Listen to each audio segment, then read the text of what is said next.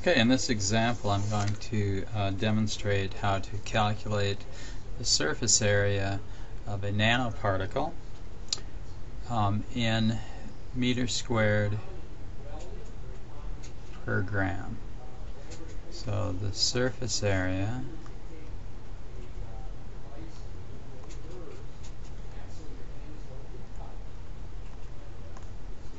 of a nanoparticle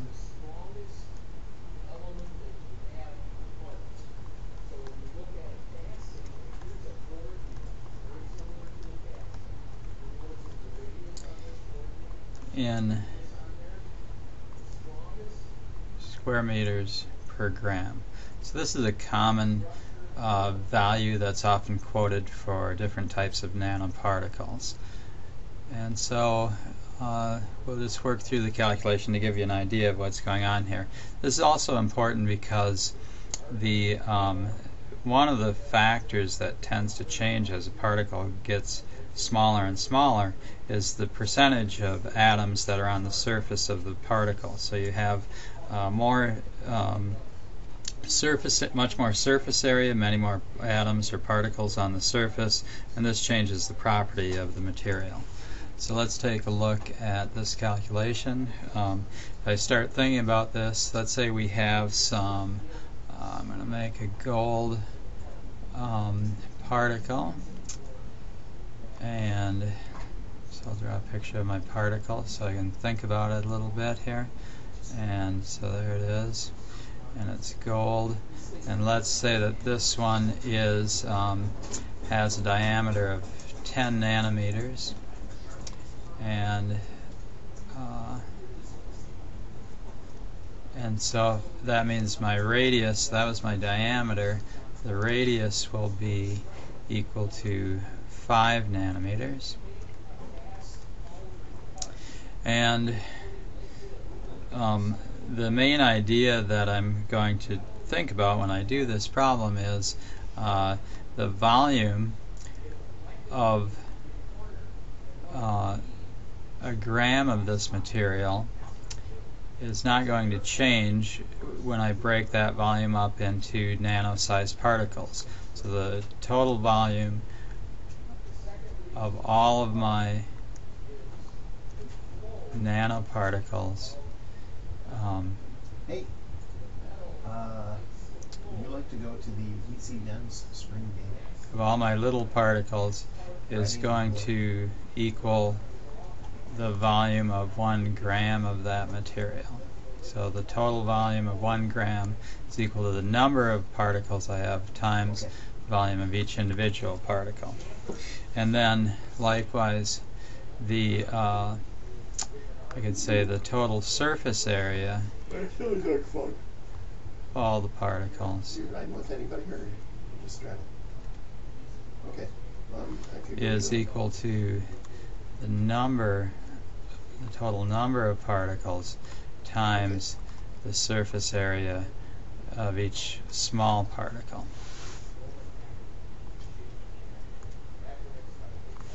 Okay, and so here's my formulas, and I'm going to look at those and think about them.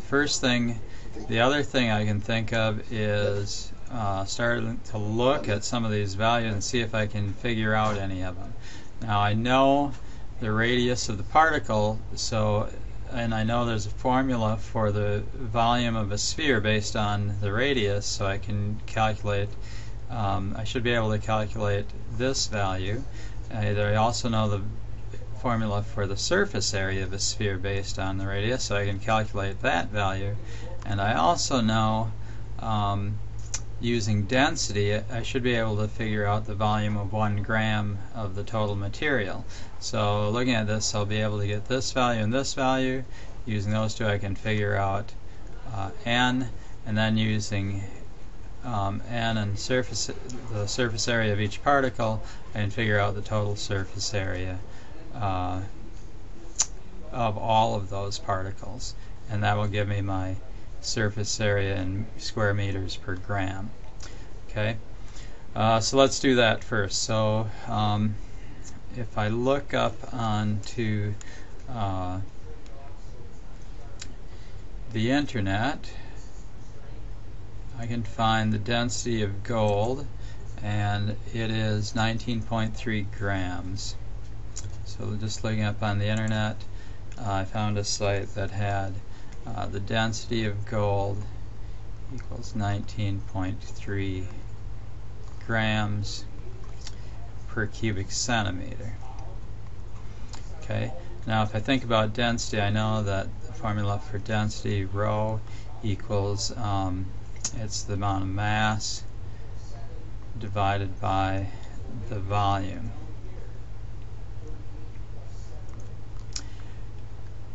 And so I can do a little algebra on these, change places with the V and the rho here, and do that calculation. So in order to switch places, I have to multiply both sides by V, like that, and divide both sides by rho.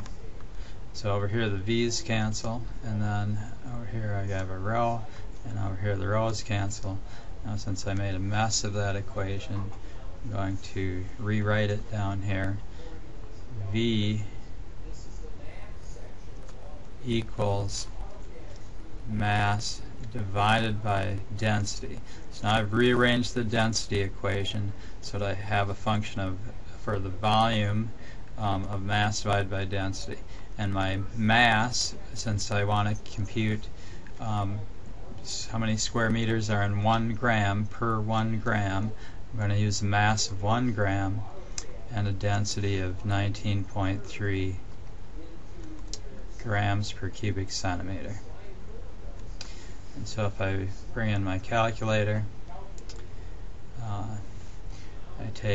I just enter 19.3 and use the 1 over button to calculate that, and that comes out to be 0.0518 cubic centimeters. So a gram of gold would occupy a volume of 0.0518 cubic centimeters. Put this back for a little while. Okay, so I'm going to keep that in mind, and I'm going to go on to the next part of the problem.